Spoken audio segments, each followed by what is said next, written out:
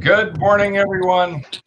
We are very excited to be kicking off today. I am in Austin, Texas. We're going to be going shortly to our guests in near Nanyuki, Kenya, near Mount Kenya. This is the kickoff episode of the Nobility Project Summer Camp Safari. So every Tuesday in June, we will be going to different conservation partners to see important work with endangered species around the world. And today we are starting with the last two northern white rhinos at Old Pejeta Conservancy in Kenya. And right now, I think we may be able to go live. Hopefully, Christy has them ready to go with Richard Vine, who's the managing director of Old Pej and a great conservationist. And look at that, with Najin and Fatu, the last two northern whites. Good morning, Richard. Morning, Tech. How are you and Christy?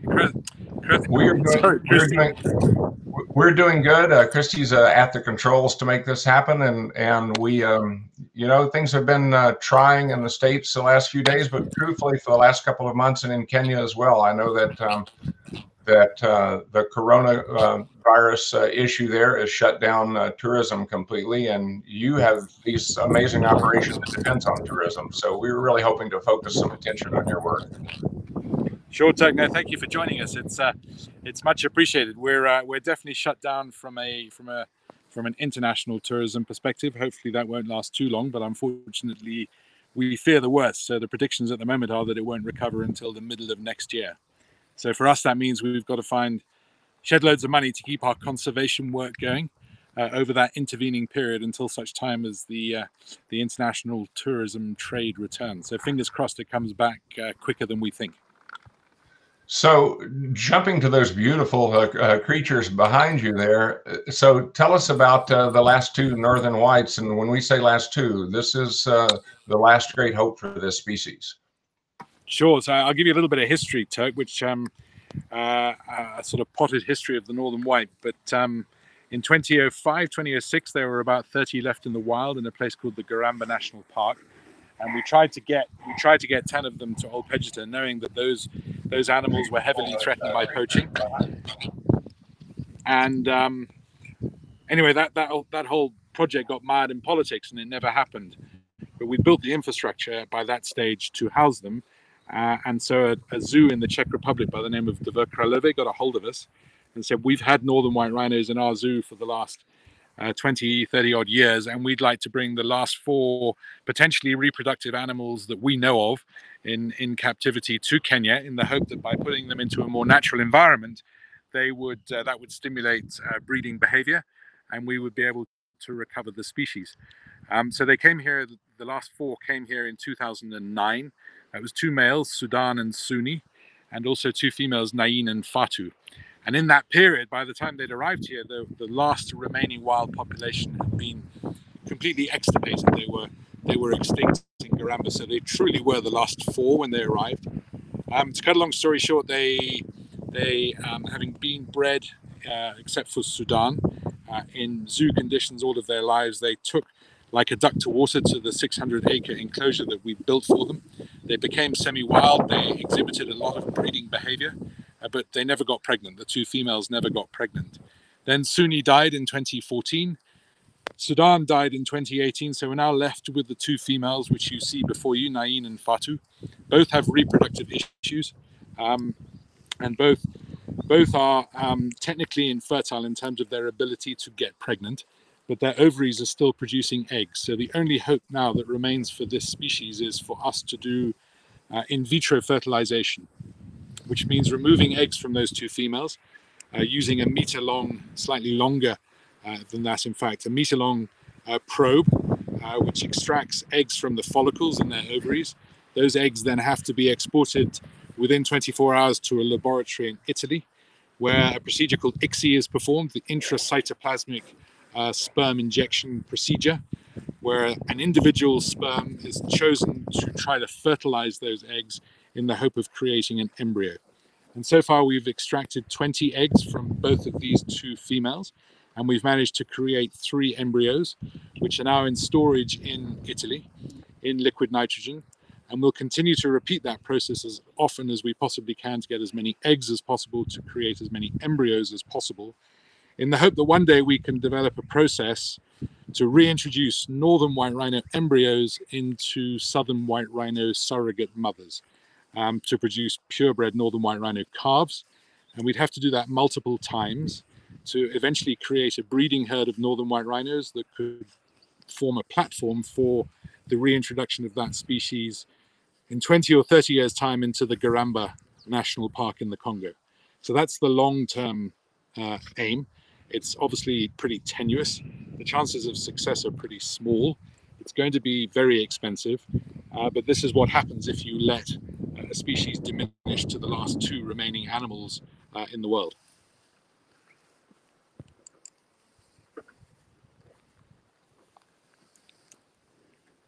Film and photograph with you and see your work for more than a decade, and I don't know, I've lost count of how many times I've been able to go in and be with the girls, as I call these two beautiful northern whites, and also there is another rhino with them. We've seen a third rhino, and that is a southern white, and so during the day, these three rhinos we're looking at, they're being very cooperative with us right now. It's Zachary and Jojo, your rangers have brought them in a little closer for us. They've got food, they've got hay, but during the day they're out in a much larger enclosure.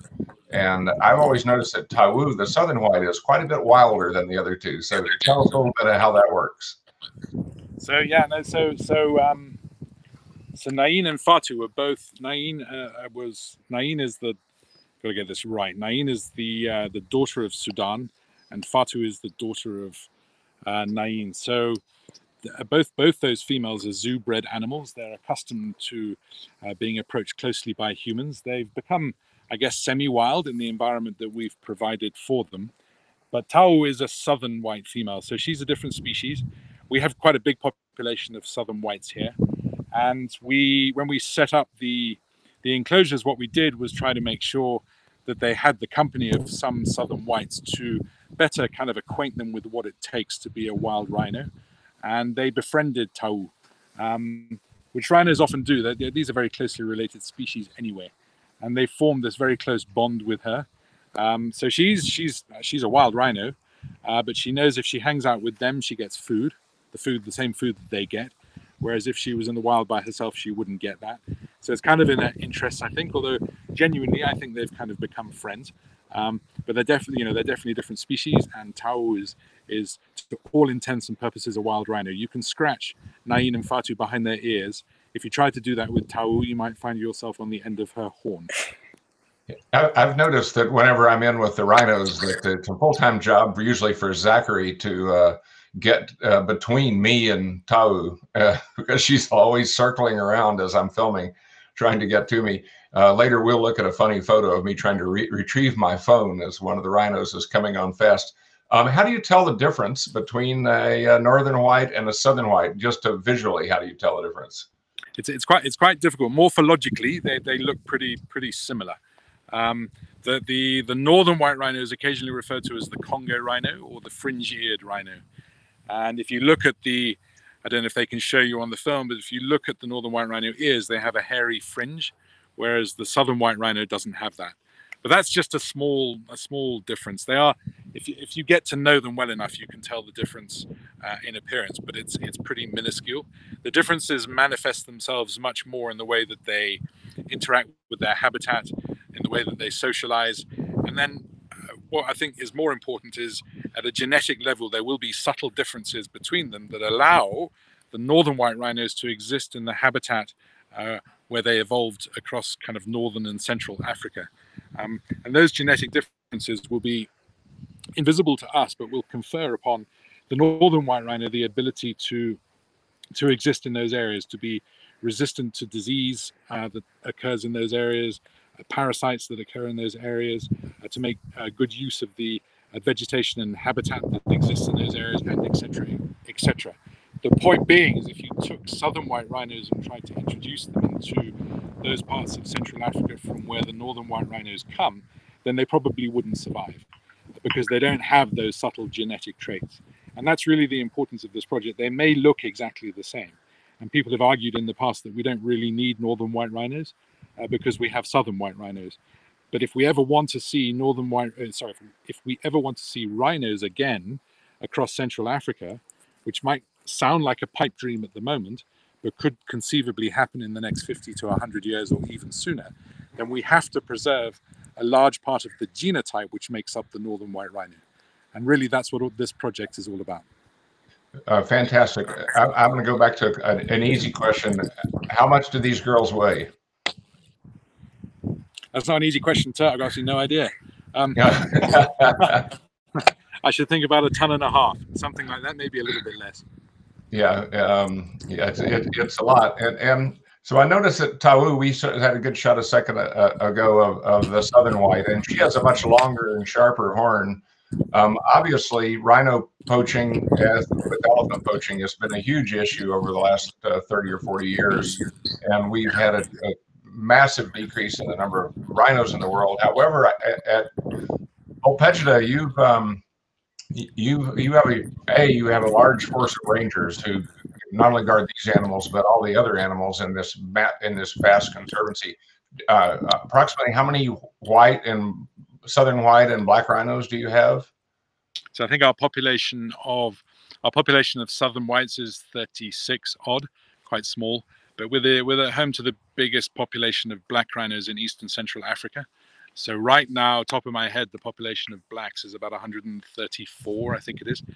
And we keep a pretty close eye on each individual because that's important in order for us to be able to ascertain that they still exist and to prevent animals being removed from the population without us noticing, which is the way that poaching occasionally manifests itself. Just a quick point on the horns, the shape of the horn is actually not really a difference between the northern whites and the southern whites. Yeah. The reason the northern whites have a different shaped horn is because we've cut them down and shaved them over time. It doesn't hurt the rhinos at all, but it removes the temptation for people to try to kill them for their horn. We haven't done it recently, but that's the explanation for the change or the difference in shape. Yeah, of course. And but your ranger program, which is, how many rangers do you have now? You go to that one. So our rangers are kind of categorized into very roughly 2 different kind of groups. We have what we call our rhino monitoring groups. So their job is literally to find rhinos on a daily basis, and we aim to see across the whole acreage. We aim to see each and every single rhino at least once every 3 or 4 days, and I think we have around about 120 of them, maybe slightly less. And then the kind of teeth of our security operation are what we call the armed teams. So they operate in groups of 4. They deploy mainly at night. They are highly trained and you know, Rhino coming to say hello to us, Turk. So we'll just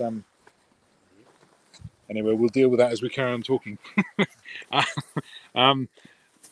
They get curious sometimes. So those armed teams, they're helicopter deployable. They operate at night. They're properly equipped. They have their own dog section, and they operate off the back of an intelligence network that we formed around us.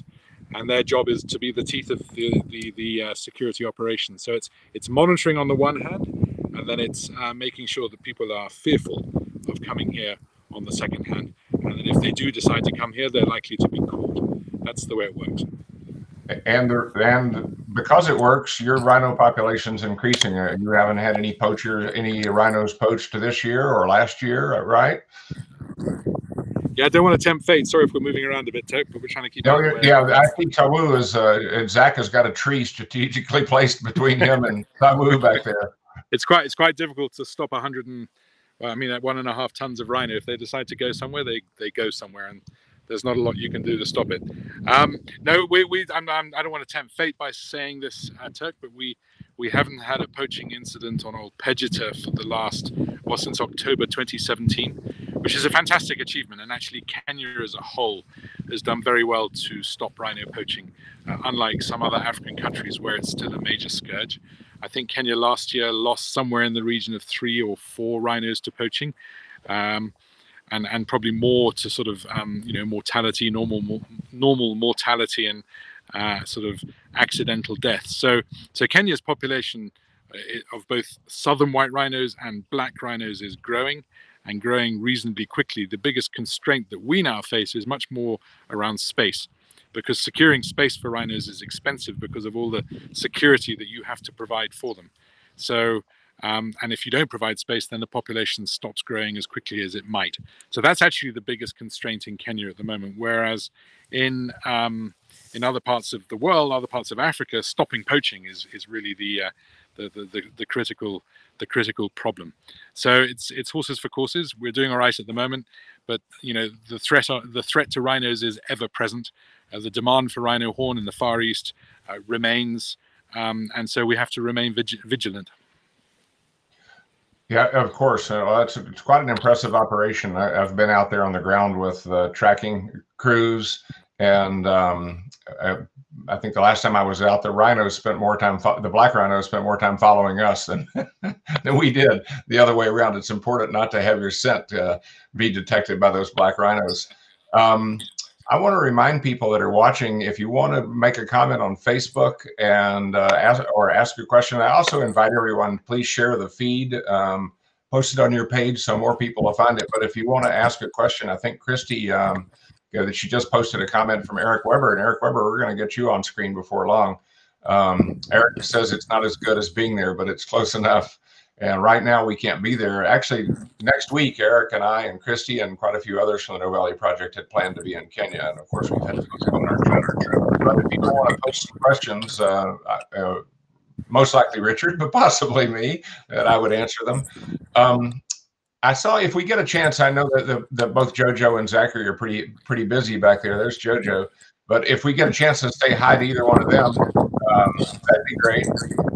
Here's JoJo wearing he was wearing his COVID mask, but he's luckily we haven't had too much COVID around here, so I think he's pretty safe to take it off, so he can smile at you.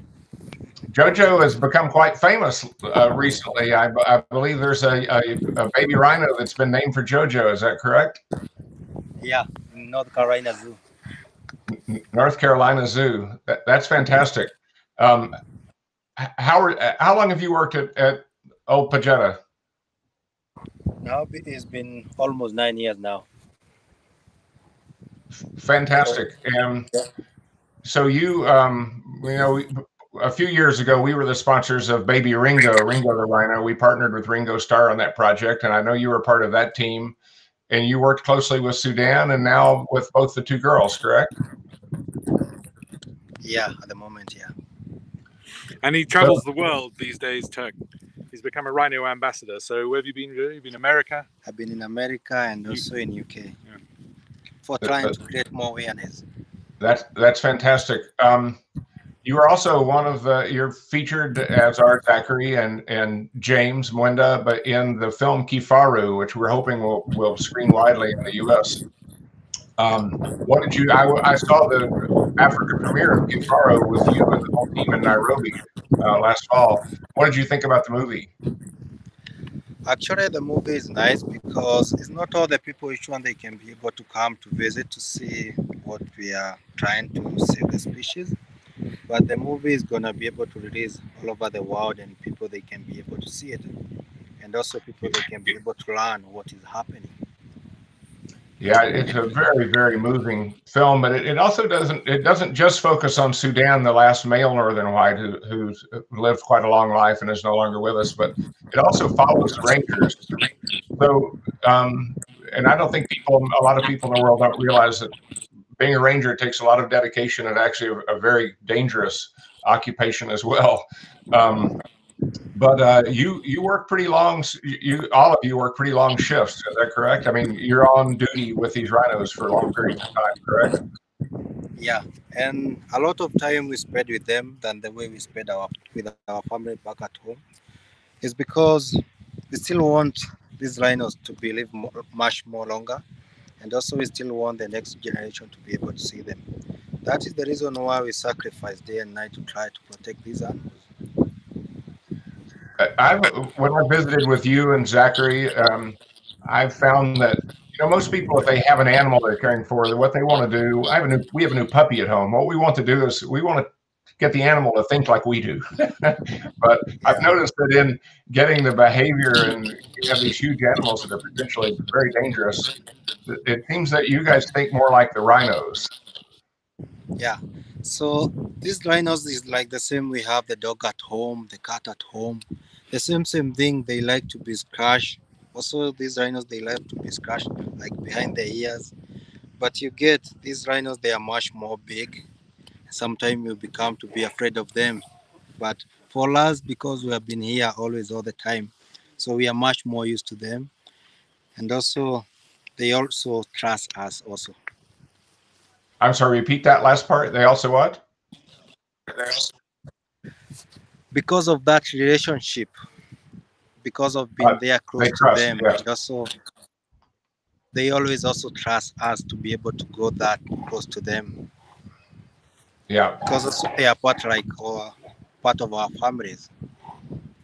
That's fantastic. And do you, and for you or Richard, either one, the normal day of these three rhinos is not around a bale of hay.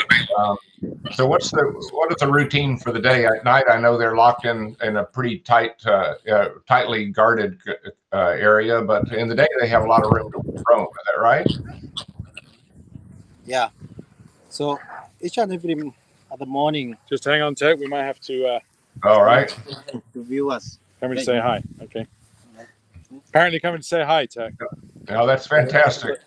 Although JoJo's run away, so I don't know what we're supposed to do. Oh, well, that's okay. You stay safe, and what a beautiful shot. Both of those shots are just absolutely exciting. We have a question while they're walking up, Richard. Someone Ashley has just asked, what do people do with the horns when there's poaching? The horns are just made of keratin, the same as our fingernails. So there's really no scientific or medicinal use, right? Yeah, exactly that. Same as our fingernails, keratin. It's there's a long history of rhino horn use. It started in the Middle East. In fact, they used to use them as handles for jambias, for daggers. And then that was in the time when they were discovering oil in the Middle East, and there was lots of new wealth. Then thereafter, there's always been a sort of medicinal market for horn in the Far East, particularly in China, and that continues to this day. And it's the same thing. As that part of the world has become more affluent, the money that people are prepared to pay has increased dramatically. And obviously, it's a commodity which is in short supply. So the price is very high, and therein lies the issue. As soon as you have a high price for a commodity, people are incentivized to kill that animal to get it. So it doesn't have any. It's got to a stage now in places like Vietnam where a little bit of powdered horn in a drink at the end of the evening is kind of produced to seal a business deal as a hangover cure. And it's like having a Porsche or whatever parked outside your house. It's a kind of status symbol. If you've got rhino horn to give to your guests at the end of the evening, then you're one of the men around town, and that's really what it's morphed into. So it's kind of lost its medicinal purposes and become a little bit like a Gucci handbag, which is sad for rhinos. Yeah, it's like having a Porsche that doesn't actually go anywhere. It doesn't do anything. I saw Tawu knocking over the bale of hay for something greener back there in the back. It's pretty funny. Incredible shots of the rhinos this morning. They're normally a bit better behaved, Tuck. I don't know what's happened this evening. It must be the sound of your voice. It may be. I'm sure they miss me as much as I miss them. Speaking of missing them, one of the things, this might be a good time to talk about the Conservancy as a whole, and I also want to get to your volunteer opportunities. When things open back up, people should know that there's a lot of ways to visit your great Conservancy. But so you don't just have rhinos. We know you have 130 something southern black rhinos, and when you travel there, you see the whites because there are out in the open grazing in the fields. Actually, why don't you tell everyone about the difference between a white rhino and a black rhino visually with the mouth and. Sure. So they're very different species. The black rhino is a lot smaller, much more singular, much more aggressive, likes to hide away in thick bush, and it's primarily a browser. So it has what they call a prehensile lip, which is a kind of pointed upper lip. and that enables it to kind of grip branches and twigs and snap them off with its teeth. So to select what it's wanting to eat with the prehensile lip, and then to bite them off with its teeth. So it's a selection device. Whereas the white rhino is a grazer. And the reason it's called the white rhino is because it has a wide mouth, adapted for grazing grass, just like a lawnmower, really. And the South African word for wide is white, which is the reason it got its name white rhino. There's actually no real difference in color between white and black rhinos. It's just that the white rhino had been called the white rhino because of its mouth. So when they wanted to describe the black rhino, they called it the black rhino because it was different.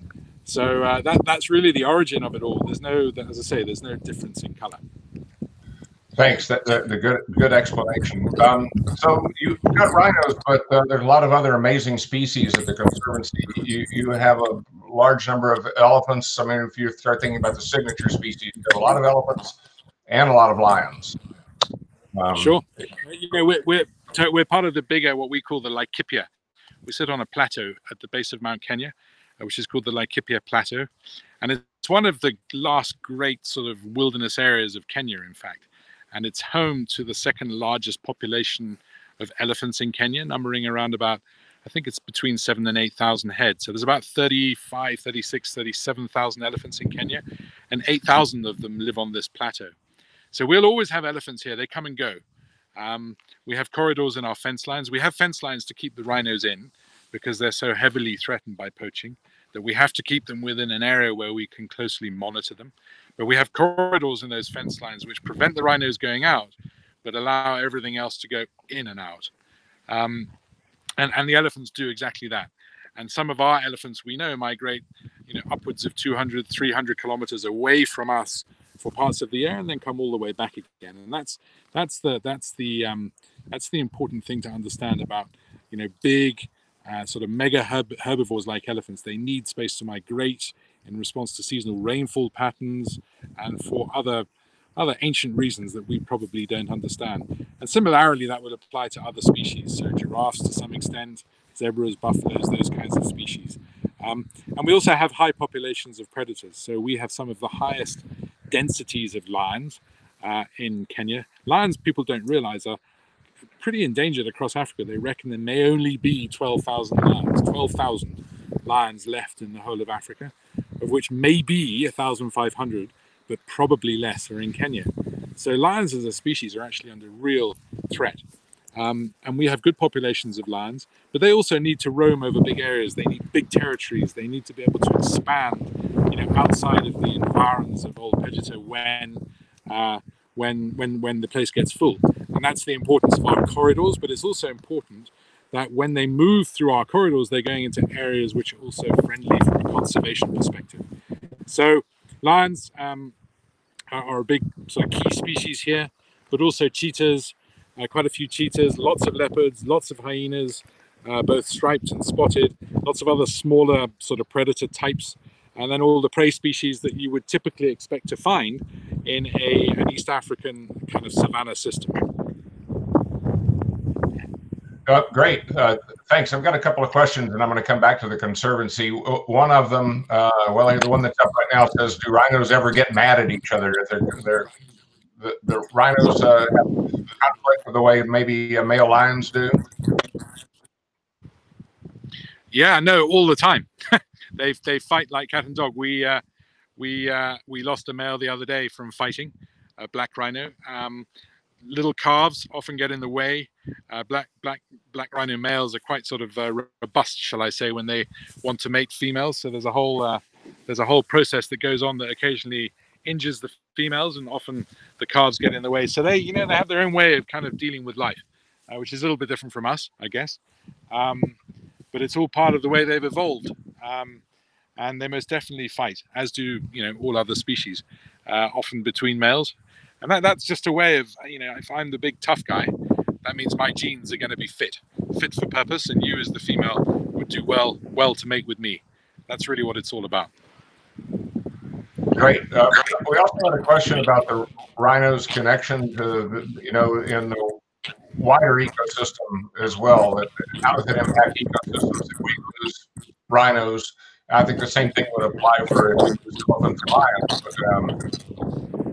But, you know, obviously everything's connected. So Everything's connected 100%.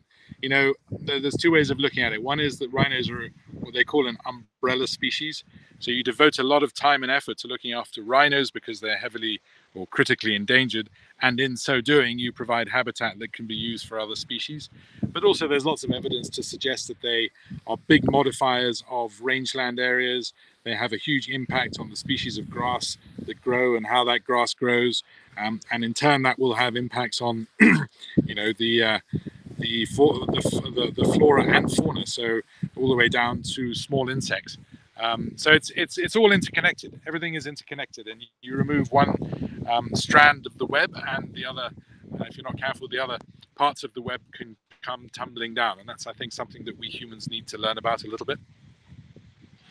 Yeah, we're in a situation where the losing species. I mean, we have these signature species all month long. We're doing these camps. First we have the rhinos, and next week we'll be at Angama Mara talking to Adam Bannister about lions, and our elephant project, speaking with their work to eliminate or to minimize elephant human wildlife conflict, which is, you know, an issue with all kind of wildlife conservation. And then we move to the Mountain Gorillas with Dr. Gladys in Uganda, and finally we'll be in Mexico with our friends who work with the Monarch Butterfly migration. And in all of these cases, the larger ecosystem is really the bigger question. There's a carrying capacity of the land, and there's also the fact that we have human needs. And I think for a long time the idea was we'll make these enclosures, we'll just kick the people out, we'll guard these animals in one space. But there has to be some, you know, some benefit for local communities to understand and be a part of this conservation. I think that's something you guys have done really well. Sure, you know, that is modern conservation thinking, Turk. You in many respects have to look after the needs of people before you can look after the needs of wildlife. You know, rhinos, if they're given secure habitat, will look after themselves, as will most other species. And the bigger the habitat, the easier that becomes. But human populations, particularly in places like Africa, are growing really quickly. And you can't ignore the needs of humans at the expense of creating space for wildlife. So the accommodation that is gradually being evolved and developed is sort of along the lines of how do you create conservation space? How do you create and maintain conservation space at the same time as looking after the social and economic needs of humans? And I think that's what Old Pejeta is all about. We don't view our land as the kind of preserve of wildlife. We look at it as a piece of land which we need to operate as productively as possible, to produce as much as we possibly can, for reinvestment, if it's money, back into the land and into more conservation, and also into social and economic development. And if that land in the process employs a lot of people in a country where formal employment is hard to come by, that's also a good thing. And if we pay tax and contribute to the national exchequer because we're productive, we believe that's a good thing. And if we can, and we've created a model which basically does that. We call it the integrated approach to wildlife conservation, where nothing is sacrosanct, where any activity is considered if we can do it at the same time as maintaining conservation space. So, for example, we keep 7,000 head of cattle on Old Pejeta. That's a kind of reflection of our ranching history. But those cattle are in the same space at the same time as all of our wildlife, including our rhinos, including our lions. They make profit for us, they employ people, and all of the profit and surplus they make gets reinvested back into maintaining that piece of land, and also, as I said earlier, developing more land for conservation and also supporting social and economic development. So it's a very holistic approach, which excludes nothing, but maintains as its key objective the need to provide the habitat that is suitable to maintain biodiversity, otherwise known as conservation. Yeah, fantastic. And it's amazing when you're, at the Conservancy, and especially out on the western side, you'll see these large herds of beautiful cattle, but walking by on the fringes, there may be zebras, and large group of giraffe, and when you say integrated, it actually is. And of course, the money that comes in from those cattle is money that goes to support the conservation work. So it's amazing. We've also partnered, I mentioned earlier, with JoJo about the Ringo the Rhino project, but Petra has partnerships with a lot of local communities. I've lost track of how many, including the schools and health work and water systems. The Novelli Project partnered with you guys. I think Christy has a picture she's putting up. You probably can't see it right now, but it's a picture of a bunch of big smiling kids, smiling primary school kids at Arari Primary, which is a water system that we built with you on the northern side of the Conservancy, and really fantastic rainwater collection system with a vast storage and distribution system there. And that one was really great.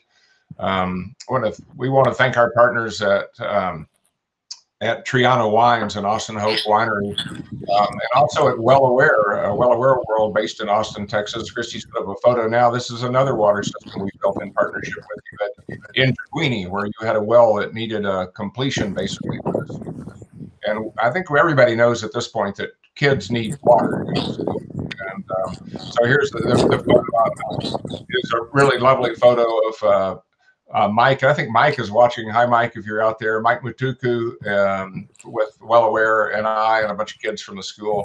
And it's a big change. We're actually just building a library at a high school in Nanyuki at Louis Girls with you guys. And when schools are closed down right now, but when schools reopen, these water systems and that library and the other work that goes on in the schools carries on. And I think that's an important part of the relationship with the community. So congrats to you guys, and thanks for being a great partner. And we love partnering with you guys, Tuck. It's been, I don't know how long we've known each other, but it's quite a few years now, I think, isn't it? And Well Aware and everybody else who helps us from the US. And it goes back to exactly what I was saying, and which I know you understand completely, that need to demonstrate that conservation doesn't always just come at some huge cost to people's livelihoods or to some government that has to subsidize it. In fact, it can be, if properly constructed, it can be an engine for economic development, which is good for people and it's good for wildlife. And there are models now which are evolving to demonstrate that. A lot in Kenya, in fact. I think Kenya is almost probably the leader in its field, but also other parts of Africa and other parts of the world. So no, we really value our relationship with the Nobility Project. It's been a fantastic relationship for many years, Turk, and long may it continue. Great. And we had a question from Emma, Christy had up just a moment ago on the screen, about what aspects of working with the local community seem to be most useful, and are they open to the work that you guys do?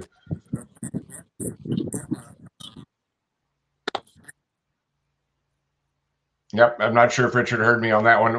The question was in the healthcare, water, schools, the communities. Yeah, no, I think we.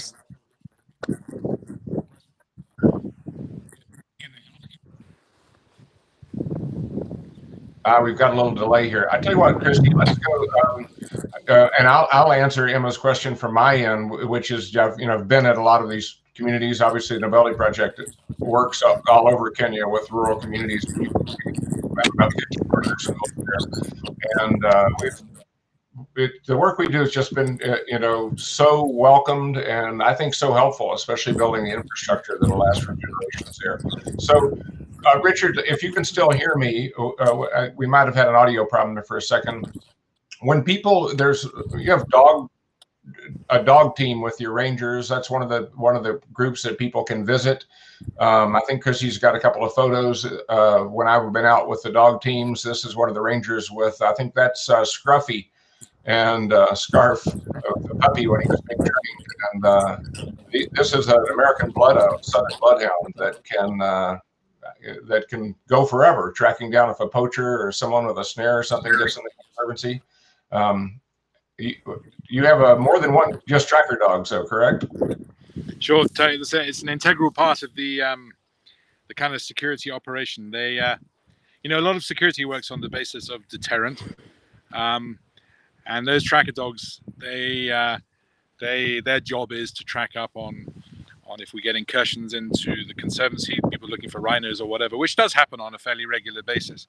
But actually, a large part of their work is working in the local communities at the behest of the Kenya police, chasing up on issues of petty theft, and they've caught rapists before and murderers and all sorts of different nasty people. So that helps us with our relationship with the local communities. So we become valued not only as a contributor to kind of social and economic good, but we also become a force for stability, if I can put it that way, and security. And it goes back to that holistic approach that I was talking about. You can't do conservation in isolation. Conservation is increasingly across the world. It's a social and economic issue, and you can't ignore those two issues. And if you do, you do so at your own peril, because you can't be successful at conserving wildlife without considering that, without considering the needs of people. It's really very often about people. It is indeed. You know, climate change in general, a growing population in the world. There's a lot of pressure on the natural world, obviously, and in the long term, we have these signature species like rhinos and like Monarch Butterflies in the U.S., which cover a vast range. But you have these signature species, and in many ways, when you're protecting the larger areas for the species, you're protecting an entire ecosystem. You know, we stand to lose. Extinction is a massive threat in the world, and the kind of work you guys are doing, I think, is going to be key everywhere. Could you tell us a little bit about visiting? We want to go look at this at a new baby rhino video in a second. But if people want to visit, when tourism opens up, schools are closed down in Kenya right now, and actually so are our arrivals. But when things open up again after these tough times with the coronavirus, there's a lot of ways to visit your conservancy. You've got high-end, beautiful tented lodges, and you've got, I think, some of the more comfortable, actually affordable places as well, and volunteer opportunities. So how does all that work?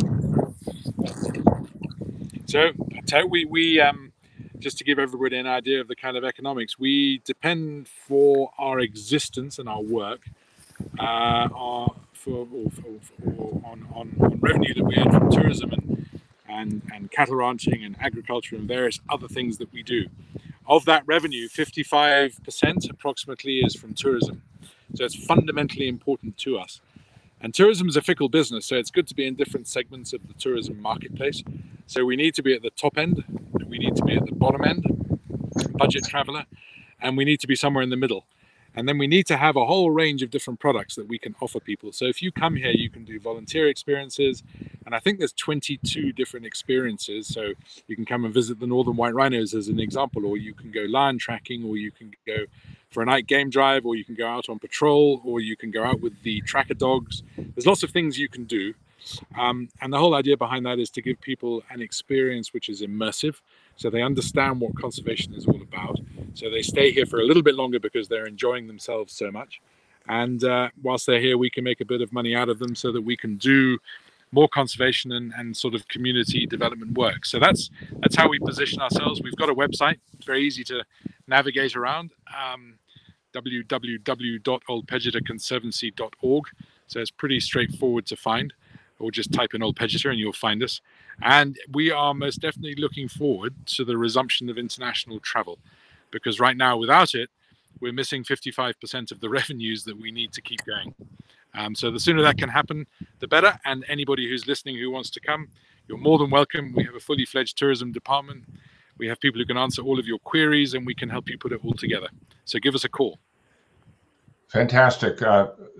Speaking of revenues and lost revenues, we've got a brand new piece of video for something part of. You can make that full screen, Christy. So you have new baby rhinos and young rhinos that are have been born on the conservancy, and then many of them need sponsorship. And they need, with that sponsorship comes the ability to name the rhinos. So we're looking at, I don't think you can see it, but you know this shot. We're looking at a black rhino female, a mother, and her young calf. And this baby is being sponsored by the Novelli Project. We're happy to announce today. And we're naming this young black rhino in honor of Leon Buck Weber, who is the father of our board chair, Eric Weber. And Buck Weber was a pilot, an amazing pilot. He was a veteran of World War II and the Korean and the Vietnam Wars. He took off recently. He took off on his final flight on May 1st. 83 years old. He lived an incredible life, and we felt a young black rhino in the wild would be a great match for us. So everybody here is thinking about it. And tell us a little bit about maybe this rhino, or about other rhinos there, the baby rhinos that need to be sponsored. Thanks, Tex. So Buck, I believe, I think Buck is about 10 months old, and I think he was. Sorry, I'm trying to keep an eye on Fatu. He's the latest calf from a female rhino called, I think it's Kathy. So we name all of our rhinos. Each and every single rhino has a name. The reason we do that is because we, as I mentioned earlier, record the location of each and every single rhino at least once every 3 days, and using a name is the simplest way of doing it, and it's slightly more fun than calling it a number or something. We offer people the opportunity to name a rhino, and you guys have named Buck for the reasons you explained, and for that we're incredibly grateful. And that rhino will be known for the rest of its days as Buck. And what I mean by that is, when the patrols are looking for rhinos, they'll find Buck, and it'll be reported into the control center as, we found Buck, and Buck is in this particular location, and Buck is looking good, and his condition score is 4 out of 5, or whatever it happens to be, or Buck appears to have had a fight, or Buck appears to be mating with so-and-so when he gets a bit older. So the whole history of Buck will be known. And it's something that people love the idea of having a rhino named after them. I think we still have 20 rhinos to be named. So anybody who'd like to do that, contact us, and we'd be more than willing to help. It's a nice way of remembering people, and just knowing that their names and their memory will be continued for as long as that rhino is alive. Beautiful. You know, I think if anybody wants to make that connection through us, they can contact Christy and me and Liz at info@novelli.org too. I think Eric Weber, whose father was Buck, may be able to join us. Do we have Eric? There's Eric Weber, who's been to Pejeta many times. Hi, Eric. What do you think? Hey, Turk. How are you? And Richard, I'm having my tea with milk today. I don't normally do that unless I'm in Kenya, where I would have been in a couple of weeks. I'm so disappointed not to be able to be there this year, but we'll do it again. And I'm so honored on behalf of the family to be watching Buck there. Certainly, it's been a lot of years since anybody said Buck appears to have been mating, but he would have he would have loved that very much. And so he lived vicariously through my many trips to Africa and to old Pejeta. And so quite an honor for the family. And he would get such a big kick out of that. And so thanks to you for everything you do there, Richard. And thanks to you and the Novelli board. It's just, I was so touched, and everybody in the family was. Thanks for that. Thank you, Eric. Be sure to get the rest of your family to watch that video. This video, by the way, will stay up in our stream. It'll stay on Facebook Live, and anybody can share that, and people will be able to pick up the whole thing whenever they're ready. Talking about the different places to go, Eric and I are both big fans of, I mean, you have these beautiful safari tented camps, but we love the Pelican House, which is an old ranch house with a vast fireplace. It's a really great place to stay. And I wish I was there right now, actually. It would be a really fantastic time to be with you. Before we go, I want to talk about one more thing, which is anybody who has kids, we'd like to get them to go to your website and consider entering the Art of Survival competition. And this is this great art competition. We see the logo up with us now. Ages 5 to 18. There's 2 categories of for the younger entries and the older entries, and it's not just painting. Richard, what can people enter? They can write, or they can draw, or what can they enter in the art of survival? Sure, Chuck. It's centered around the theme of extinction. Obviously, that's something we'd like to raise awareness about. I think it costs $10 to enter, and you can do anything. You can paint a picture, but if you're not a very good painter like me, you can write a poem. If you're not a very good poet like me, you can write an essay. If you're not a very good writer like me, you think innovatively and do something that you think helps sort of helps delves into the issue of extinction and its implications for humankind. So anything you can think of, we're open to it. And if you win, you get a fantastic prize, which is an all expenses paid trip to Kenya for, I think, a week for you and your family. So it's definitely worth entering. For $10, you could be coming to Kenya as soon as COVID-19 allows you to come. It's really an incredible opportunity. And, if a lot of people enter, those $10 add up. And it just goes to show, this competition is literally an art of survival for you guys as well. And the ways that you reach out and engage with people, I think, are really, really key. We can't talk about it all, but I just wanted, before we go, I want to tell people, I never mentioned that Jane Goodall established a chimpanzee sanctuary there that you guys maintain and that rescue and house for their lives chimpanzees who've come out of captivity and other dire circumstances. There's lion tracking, elephants. The whole place is just amazing. But the heart of it are these two girls, Najin and Fatou, who seem to be headed back for the evening. It looks like they're about ready to say goodnight to us.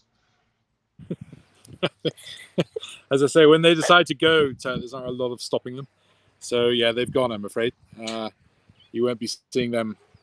They won't be coming back until tomorrow morning. That's fantastic. This whole thing has been fantastic.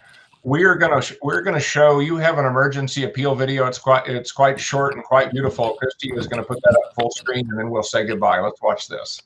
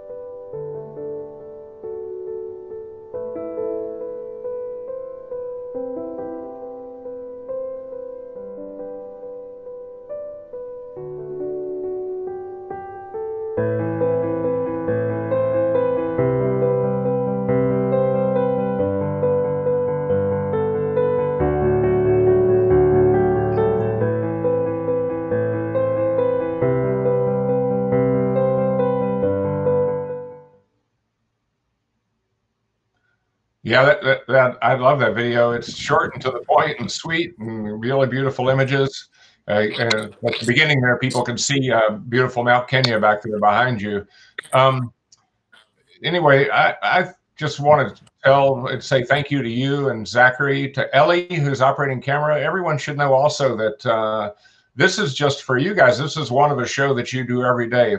If you can go to at Facebook or Instagram and find Old Pejeta, you can see their sofa safaris. This is one of the sofa safaris. I should have welcomed everyone for the sofa safari, but every day, 5 days a week, I think there's a new program about new aspects of the work you do, and I really hope people will check that out. It's the way I start my day. If you have an afternoon one there, I start with it here in the morning.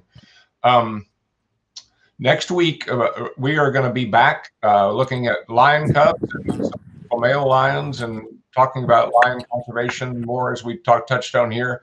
We'll be in the Masai Mara at beautiful Angama Mara with Adam Bannister, an incredible wildlife photographer.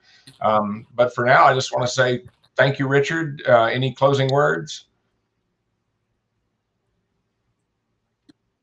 Any closing words there for us, Richard? Sorry, I'm laughing. Sure, I'm laughing because I told you the rhinos had gone home when they all came back. They miss me. They're getting a bit feisty. So they miss you. Exactly. They miss you. So we're no closing words. Thank you.